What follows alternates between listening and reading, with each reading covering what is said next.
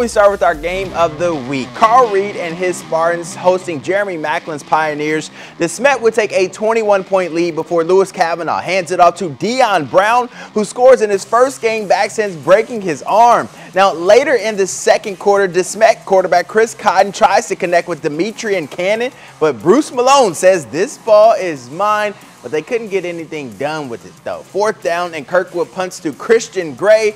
And he says, you want to see what a D1 athlete looks like? Let me show you. He was off to the races down the sideline as the Smet hangs on to win 35-7.